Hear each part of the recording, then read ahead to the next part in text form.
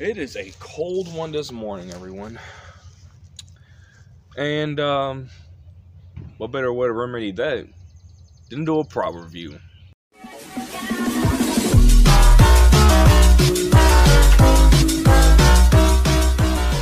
What's going on, guys? It is Shay here. Welcome back to another prop review. It has been a minute ever since I've done that. This is my first prop review I have done in, what, 4 or 5 months? It has been a minute ever since I've made a prop. The last prop I made prior to this video was, what was it? It was the Ruger Service 6 revolver. That was the last prop I had made up until this point. And today's prop, especially for a comeback, because mostly because I decided to take a little bitty break off of making props, because I had been making them so many times and all that stuff, and all the other props I had made, all the ideas of props that I had at the time, they didn't really come to life. So I pretty much took a break from it for a short amount of time, and I'm right back here now. And I think I started off, did I start off a little too big? Did I start off a little too strong? I have a feeling I might have, so I guess we'll see about that in this video. But yeah, so today, everybody, I have for you all the Crescent Moon, which is actually from a video game I am not familiar with, and that is a video game called Guilty Gear. And it is Happy Chaos's weapon of choice, which, you know, it's a pretty cool looking gun, and there's a good amount of history behind this. And because I have no knowledge of these guns, except for they're actually pretty cool looking. But other than that, I have no knowledge of these guns because I do not play Guilty Gear. This was a recommendation from someone who I will get into or talk about later on in this video. And yeah, I think we should go on and review this. So yeah, with that being said, let's begin. The Crescent Moon. Apparently this is a, I'm just gonna get straight into this. I know I'm gonna be missing a lot of facts about this, or like a lot of info about this gun, but I honestly don't care because I don't know anything about this. I have done research on the gun a little bit to get a little more of a gist of what the gun is about. And the Crescent Moon is apparently a heavenly gun or something like that in the Guilty Gear universe, and apparently only 5 have been made of this version. And for Happy Chaos, who is the guy who uses this gun, he owns he owns a pair of these guns, but he said one is a replica of this, and this is the one the one that he will use in his right hand is more than likely the actual, you know, Crescent Moon revolver. Now, this is a revolver. This is not like, you know, it is a futuristic looking revolver, and you may think a gun like this would hold more than 6 rounds, but no, it only holds 6 rounds like most revolvers. This does have a magazine, which is very interesting. The magazine is actually right here, which I was actually going to make, but I'm figured that I don't think I should really, you know, make that, because I think I'll be doing a little too much, and then there'll be a lot more time I have, because I had to get this finished at a by a certain time this week, because I am going on vacation in South Carolina this Sunday. So that's why I'm saying that, because I already knew that if I would not have had this finished by Sunday, and let alone Saturday, then I would be disappointed in myself. But yeah, so apparently this thing has a blowback feature, which is also very interesting. The top portion here, of course, you know, I guess blows back, or either that, or you can, like, I guess has some sort of slide where you can rack the slide and you can start firing, which is, if that is the case, and that's pretty interesting. Mind you, I literally have no idea how this gun works in the game. I have no idea what it even sounds like, which also questioned me for how I'm gonna do the shooting test for this video, but I guess I'll figure that out very soon. But yeah, as I said, I don't know anything about this gun, except that it's, you know, a heavenly gun, quote unquote, and only 5 exist in the world. And I have a feeling that, like, you know, if this had a price to it, it'd have one hefty of a price tag. And what I mean by that, probably, you know, 1,200, maybe even up to 2,000, you know, $2 grand at most, like, if like a real world price. But yeah, and apparently this is one of the most, I guess, OP weapons in Guilty Gear, or whatever game Happy Chaos is from. Because apparently in Guilty Gear most characters use like swords and they're mostly close quarters, like, you know, or have like a more of like a close quarters combat kind of fighting style. But due to the fact that Happy Chaos is one of the few characters in the game that actually uses a gun, it's different for him, and he has ranged attacks apparently. So which is pretty interesting. So let's go ahead and get on with the details of this thing. So I took a reference photo of the Crescent Moon and, you know, showed it, and like, you know, so that I could see what this thing actually looks like, all the details and all this stuff. And man, was there a lot of details to this thing. And so much so that I could not add them all onto this prop because that would have taken a lot of time. And mind you, when I do make props, I usually do have a lot of time on my hands, but not for this one. This one was in a way sort of rushed, getting close to the end of it. So let's take a look at the details of this thing right here if the camera wants to focus. So very dull details right here painted in, because this was actually my whole plan was that due to the fact that I was actually running low on materials like markers and, you know, acrylic paint, mostly because it's been so long ever since I have made a prop.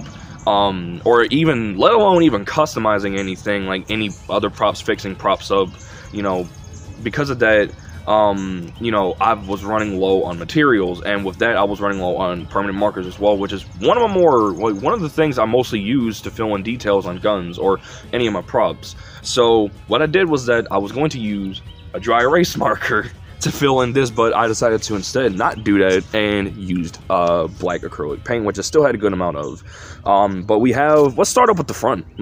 Yeah. So the cylinder, this is a cylinder right here. This is a, like, it's so weird because since I have no knowledge of this thing, or, you know, any really much knowledge of it, I could just go on my phone right now and, you know, see the info of the gun, but where's the fun in that? So yeah, you have the cylinders here on both sides, with the little bitty flutes as well, and on top you have a little front sight. Now the reason why there's not a front sight on this gun here is because apparently on the gun itself, like, you know, there is, like, I take it that there is not an actual front sight, if that makes any sense, or I guess the front sight will pop up, I guess, when you're about to fire, if that's how this thing works.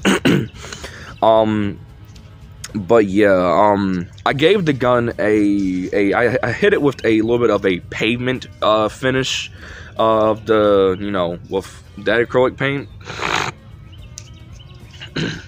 And I really hope that color did this gun justice. You have a few details on the side back here, whatever this is. You have a few marks to, I guess, indicate screw hole, or if not just screws and all that stuff, you know, that. You have this little detail here, so I can get that in the light. Yeah, right there. I was originally going to paint this in silver, which I might actually end up doing, but I don't know how great or how bad that will make this gun look. You have rear sights back here, which you do have little marks. Sorry about that, my camera cut out for some reason. Now I kind of forgot where I was, but I think I was talking about these details right here, but they're pretty dull, especially if you look at it, you know, if the light reflects off the gun not all that well. Same thing over here with the, you know, the screws, I guess, all that stuff. You have grips with, you know, little emblems on the side. Actually, I don't think these are emblems. I think these are also screws as well.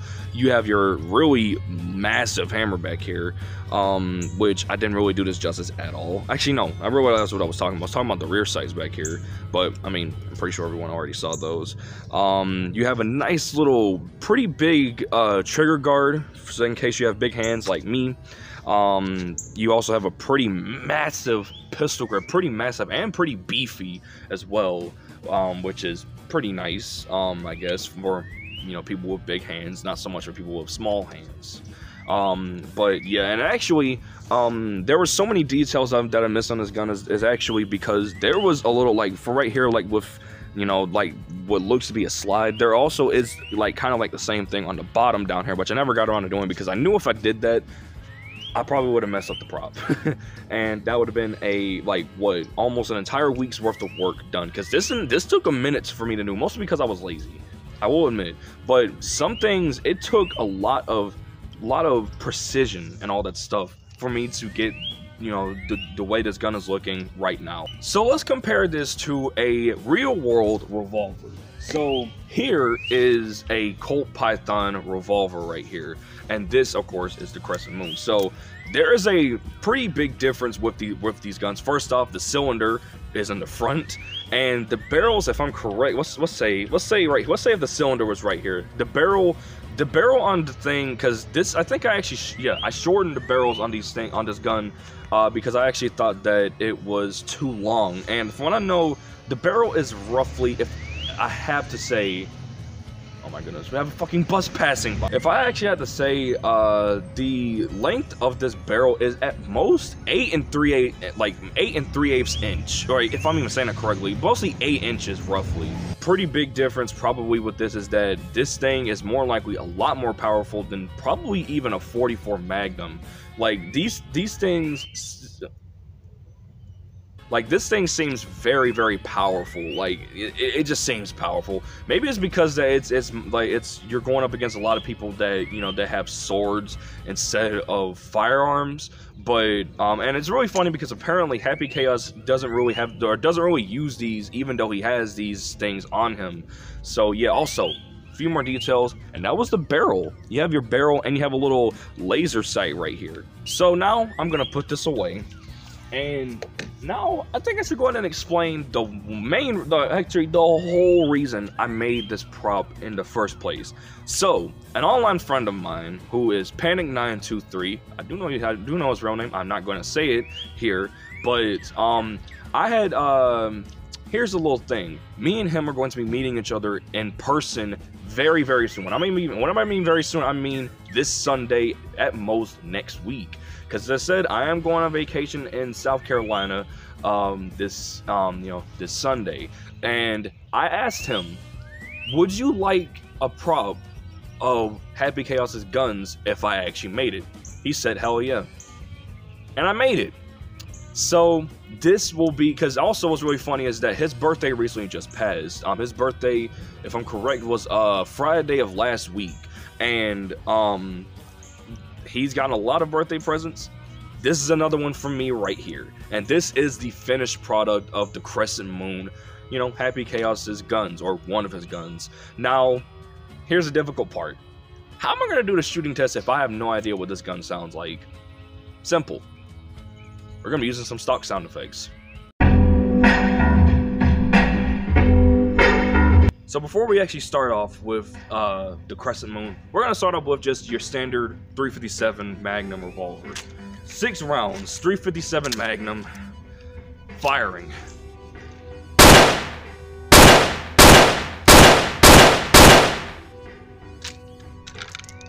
So yeah, we got that right there. Now let me go reload these off camera.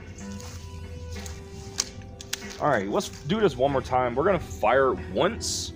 So that way we can get an idea of recoil.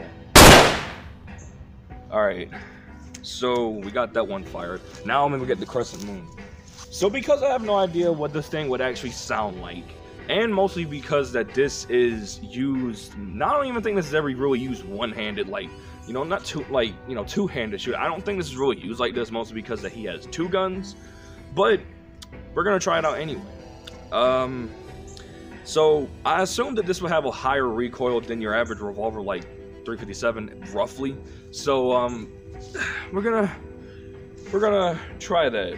This is gonna be a very inaccurate shooting noise, but I'm really sorry for any fans who, you know, like this, because I don't have any other sound for this gun because I don't know what it sounds like. Woo!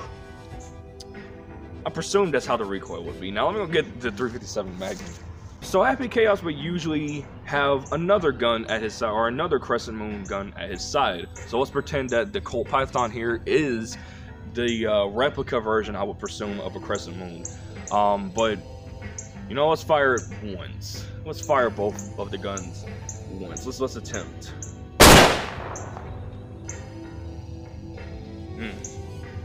Pretty nice little stuff. Pretty cool stuff. It was really funny because I was actually supposed to have a skit at the beginning of this video, but I figured that would be taking up too much time. But I also figured it would be a perfect time to do a skit because no one's around, no one's up. It's, what, 9 in the morning, right? 8 or 9 in the morning.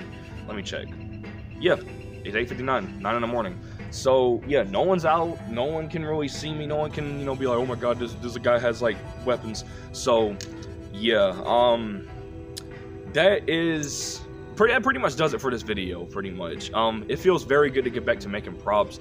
However, though, I was probably not really be making props at a faster rate as I used to be, because, like, you know, I'm usually pretty lazy for this stuff. And as I was Andrew, this is the first prop in like 5 months, so, you know, it does kind of make a little bit of sense why I'm like, it's either 4 or 5 months, I think. But I mean, it is the first prop, and that, you know, in the first few months of me getting back to them, so it does make a little bit of sense why I was so lazy. It actually doesn't really make any sense, but I was a little lazy and all that stuff, so yeah, this did take a little bit longer than I thought it would. But yeah, so that pretty much does it for this video. That was the Crescent Moon. Probably one of the biggest handguns, or probably one of the biggest pistol weapons I've made in quite a while. If I ever had to rank anything other than that, it might have been the D Magnums, which I still have, surprisingly. But other than that, that pretty much does it for this video. And I really hope everybody enjoyed this, and if you guys did, make sure to comment, like, and subscribe. And with that being said, I'll see you guys next time. Bye, guys. You know what? We're back to prop reviews again. I'm gonna do it a different way. I'm gonna do the outro a different way. I'll see you guys next time. Bye, guys.